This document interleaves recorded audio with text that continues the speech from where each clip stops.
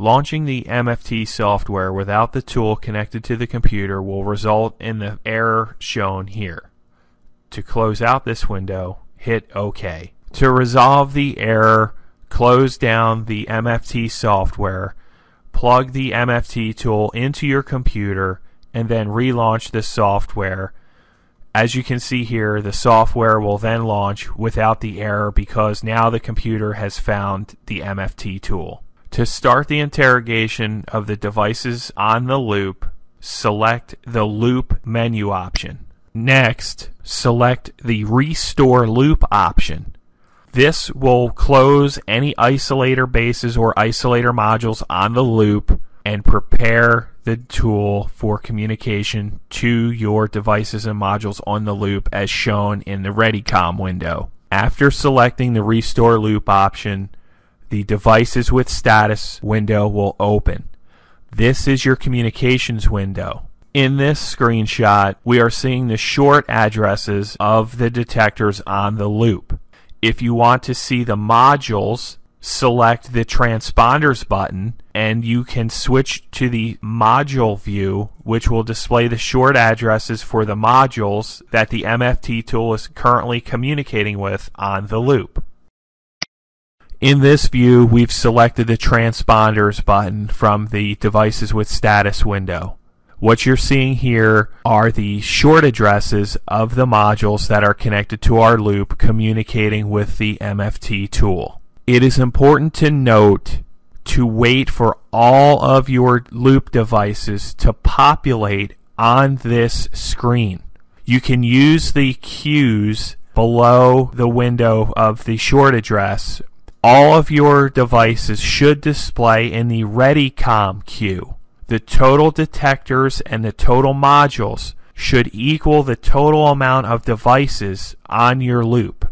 Do not close out of this screen until all of your devices and modules have populated on this ReadyCom screen. Once all the detectors and modules have come online in the ReadyCom screen, you can simply cancel out of this window and proceed with the mapping analysis. Next, select Mapping Analysis. The Mapping Analysis window will open. Click on the Selection option in the toolbar. Once in the Mapping Analysis, you can bring up the option to either include modules or detectors only. To include modules, simply select that option here. For our demonstration, we will choose to include modules. To begin the interrogation, after you've made your selections, click the Start button. Once the map analysis has been started, you can see here that the detector count, the module count, and the total count match the device counts that we initially saw in the ReadyCom screen prior to starting the analysis. As you can see below, you're seeing all of the devices interrogated by the tool, starting with the short address, the device address, the serial number of the device, the model of the device, the firmware version of the device, and the type of device that it is.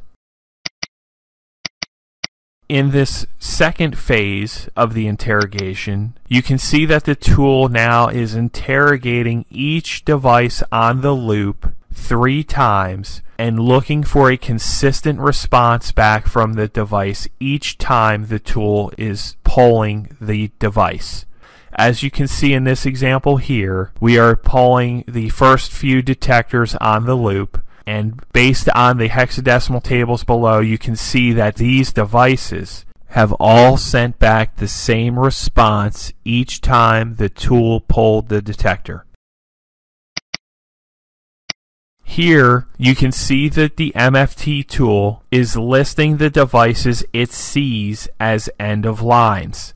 This section is useful in determining if we have a device or module that could potentially report as a false end of line, which would lead to map faults on the loop. You can use this section to investigate each of these devices in the list and verify if it is physically an end-of-line device. Next, we will begin the contact analysis of each device and module on the loop. Again, in the contact analysis table, the SA represents the short address, the DA represents the device address, the Q and the V are hexadecimal values of the device's current draw before and after the device's map flag is pulled, and the difference is the last column. The difference is the difference in the value of the map flag before and after. This value needs to be higher than a 7. Modules and SIGA SDs will always have a negative differential value regardless of how the data in and out is wired. Regular smoke detectors, we look for a plus value in the diff column. Should a smoke detector post a negative diff value, simply take the head down from the base and reverse the data in and out negative wires on the base. When you interrogate the loop after making those changes, you will then see that device or that detector post a positive value in the diff column. Again, it's not necessary to change the data in and out on a SIGA SD duct detector or a module because these types of devices will always show a negative diff value. At the bottom of the report, once the interrogation has completed, you can see in our example here that we have a WTM module showing as an inconsistent device. In troubleshooting map faults on your loops, start with this section first. Resolve and investigate any device shown as inconsistent before moving on. Once you investigate these devices, run the tool on the loop again to make sure the inconsistent device section is clear. To close the report, click the Close button. You will be prompted to save the report. Select Yes. The Save As window will open. We recommend making the file name the name of your site so you can easily keep track of all of your reports for future reference. As you can see here in our example, we've renamed our file LabStation1. Once you have named the file, select the Save button. If you attempt to save a report in the MFT folder, you may see this error. You can select Yes to simply save the report in your My Documents folder. After the report has been saved, you will return to the MFT software window. Here you can simply select the red X to close out of the software, or you may choose to reinterrogate your loop again. To exit the software, click the Close button.